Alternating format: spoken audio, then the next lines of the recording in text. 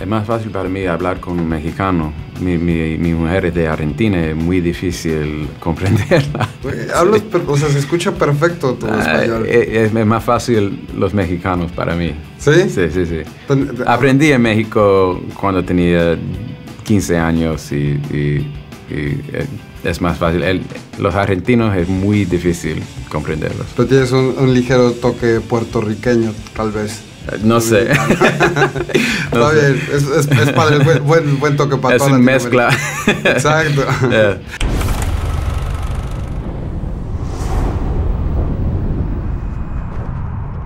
Every human being has a basic instinct to help each other out. So, tell me about this movie that you have to learn a lot of things, not just Spanish. You have to learn a lot of things to sound like you know what you're talking about. Yeah. This Martian thing, a lot of science. Yeah. Yes. Well, yeah, but the book, I thought, the book that it's based on did a really good job of that, where something that might not be kind of normally the kind of book that I loved it. I understood all the science. It was very clear. And when I first met the writer of the screenplay, he said, I want this movie to be a love letter to science. And I think, the science is really understandable. It gets lost in the mountains. People coordinate a search.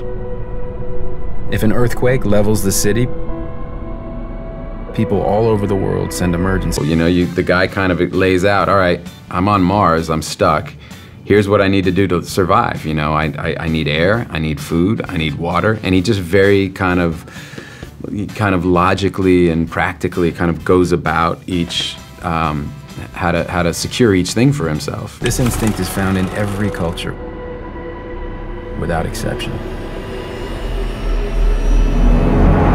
And so, hopefully I think that'll be something people find interesting. I mean, I did when I read it, and that's why I wanted to tell the story. Now you are an expert in space. Yeah. Twice you have been there, lost in space. It's true.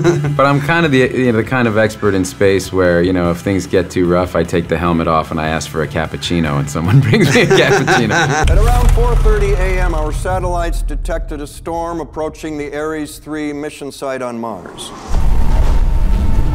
The storm had escalated to severe. You have a big cast in this movie. Yeah. I mean, I've been really lucky the whole career that I've had, and it's been great. And this movie, to be able to work with Ridley Scott, he's a director that I've wanted to work with for a very long time. He's made some of my favorite movies, and then to have like this cast is ridiculous. I mean, Jessica Chastain and Michael Pena, and Chiwetel and Jeff Daniels. Just on and on and on. So yeah, no, this was another.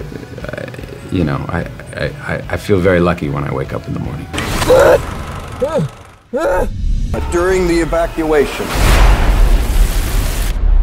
astronaut Mark Watney was killed. You have the opportunity to go to Mars, but you can take 3 things and 3 persons with you. Who would you choose, and what would you choose? Well, let's see. I think I'd have to take air, food, and water.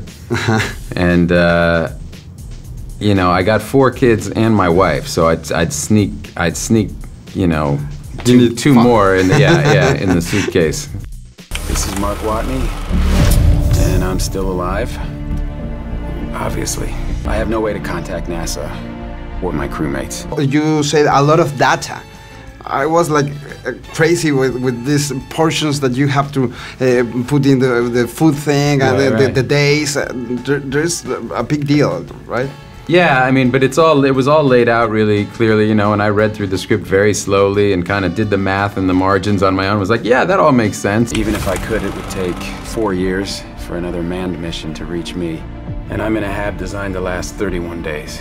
So, in the face of overwhelming odds, I'm left with only one option. And then it was just kind of practicing those monologues. It's me just talking to a camera. So, normally when I rehearse, I wait for the other actors because what happens in the scene depends on what the other person is doing. Now you're alone. But for me, I was alone, so I just learned all the lines alone and just showed up and did them. So when it was just me, we went very fast. Like Ridley likes to move fast, I like to move fast, so And the first day I shot with him, I did this monologue. It was like a couple pages in the first take, and he walked in and he just goes, "You and me should do 2 movies at once." Advise. We've got a video message. It's directed to the whole crew. Play it. Mein Gott. Mark Watney's still alive. Perfect. Matt Damon, thank you very much. Nice to meet you. Nice to meet you. Is it possible that he's still alive?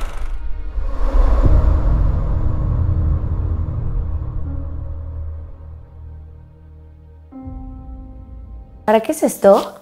Cumplen 4 años. 4 años. ¿Neta? Sí. Wow.